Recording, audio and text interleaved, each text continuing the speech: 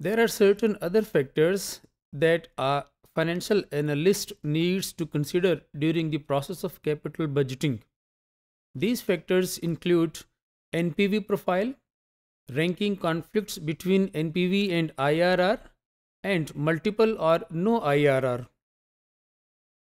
So far as the NPV profile is concerned, it is a graph that shows relationship between multiple NPVs against the corresponding discount rates. In NPV profile, we see that the relationship between NPV and the discount rate is a downward sloping, and the curve is convex from the origin. Dear student, we can see an NPV profile on the screen. This NPV profile shows that NPV against the discount rate is showing a downward trend, or we can see that it is a convex from the below. This line has three distinctive features. At 0% discount rate, we see that NPV is the maximum, that is $34,000, whereas at a point where discount rate is 19.52%, NPV is equal to 0, and hence 19.52% is the discount rate. Till this discount rate, the NPV is positive but decreasing, and at the discount rate above than this IRR, the NPV is start becoming negative. So far as ranking conflicts between NPV and IR is concerned, we see that for a single and conventional project there exists no conflict between IRR and NPV, as both the criteria is in agreement with each other. But when we talk about mutually exclusive projects, then these two criterion may not be in agreement, and this disagreement may be due to two different factors like differing cash flow patterns of the mutually exclusive projects and the project skills. Now there is a golden rule that in such cases NPV rules the IRR. On the screen, dear students, you can see a graph that is showing ranking conflicts due to differing projects cash flows. We have two projects, project A and B. We have an initial cash outflow which is equal, followed by a series of cash inflows having different patterns. NPV of project A is 53.59, whereas project B has NPV of 73.21, and project A has IRR of 21.86%, and project B has an IRR of 18.92%. Now, if we see these two projects independently, then both of the projects can be accepted, as project A has higher IRR but project B has higher NPV. Now, if we see the NPV profile of these two projects, we see that in the left panel, we see dotted line that shows project B's NPV profile and a thick dark line that shows NPV profile of project A. There is a point at which these two lines cross each other. Now, the point where NPVs of different projects cross each other, this point is called as a crossover rate. This crossover rate is 15.09%, where both the projects have equal NPV of 27.98%. If we go deeply into this graph, we see that from 0% to the crossover rate, project B has higher NPV over project A, but below this or beyond this crossover rate, project A has higher NPV than the project B. Now on the screen we see cash flows of two different projects having different scales. Project A has initial outflow of $100, project B has initial outflow of $400. So we can say that project A is smaller than project B. These projects have future cash inflows.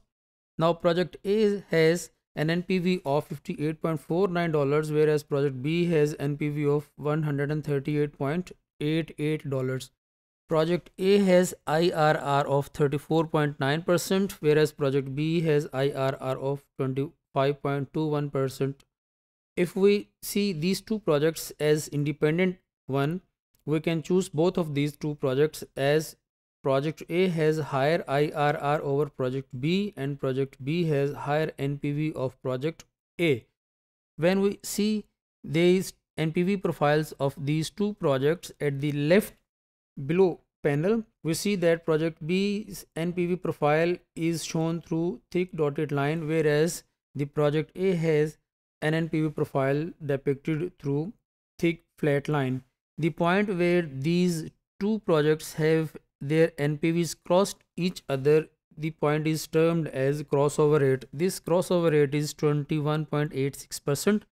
At this rate, both of the projects have equal NPV. Now, before this discount rates, project P has higher NPV over project A, and beyond this discount rates, project A has higher NPV than project B. NPV assumes reinvestment of the future cash flows at the discount rate and not at the IRR. In fact, IRR is always unknown. IRR assumes no investment of future cash flows at the same rate throughout the life of the project. If the future cash flows can be reinvested at the IRR, then there is no need to use required rate of return as the discount rate. In this case, we see that NPV criteria uses the most realistic discount rate, which is the opportunity cost of capital. Another benefit of using NPV as the project decision criteria is that the NPV shows the gain earned by a project in terms of currency units and not in terms of percentage relative to the invested capital. The IRR gives a rate that might not last for the whole life of the project. Therefore, we see that NPV is theoretically a sound decision criteria. There appears an other problem with reference to the IRR, and that is we might have multiple IRRs or we have no IRR. On the screen, we see that we have a multiple IRR problem in which we have a project that has two different signs. One, at the time of 0, the project has negative cash outflow as an initial cash outflow. Then at time 2, the project has an other cash outflow that is showing negative sign. In this case, we might have multiple IRRs. We see the NPV profile, we see that we have an IRR at first that is 100%, and then we have another IRR that is 200%. If we observe this NPV profile, we see that from 0% to 100% the NPV is negative. At 100% it is 0. From 100 to 200%, between the two IRRs the NPV is positive, and from the second IRR onward the NPV is showing a negative value. What is the solution of multiple IRR problems? We have a solution to this problem, and the solution is the modified IRR. Modified IRR is the rate that equates the present value of terminal value of the all cash flows of a project to the present value of cash outflows of the project. In other words, we can say that we compute a present value of all terminal values of the project, and we equalize this value with the initial cash outflow. Now, how we compute the present value of terminal values of the project cash inflows? We use a WACC, that is weighted average cost of capital or cost of financing. We use this WACC to discount the future cash flows of the project, and then we use another rate, and that is the modified IRR rate. We use this rate to equate the discounted terminal value with the equality of the initial cash outflow. In this way, the modified IRR avoids the problem of multiple IRR. We see that as that an example where $100 is the initial outflow, then we have future cash inflows of $10, $60, and $80. Now we grow, we discount in fact the future cash flows at 10%, which is the WACC, and in this way we have a terminal value of $158.1. We have now an cash outflow of $100, and when we equalize these two values using a certain discount rate, this discount rate is termed as modified IRR. We may have situation where we may find no IR for the project. On the screen, dear students, we see that we have a cash outflow of $100, then we have cash inflow of 250 at time 2, but 300 as a negative cash inflow or outflow for the period 1. If we see the NPV profile of this project, we see that we have a 0% to 400%, and we have nowhere a 0 NPV during this discount range. In other words, we find there is no IRR for this project. But if an NPV profile has no IR, is there a problem, or this NPV is of no use? Certainly not.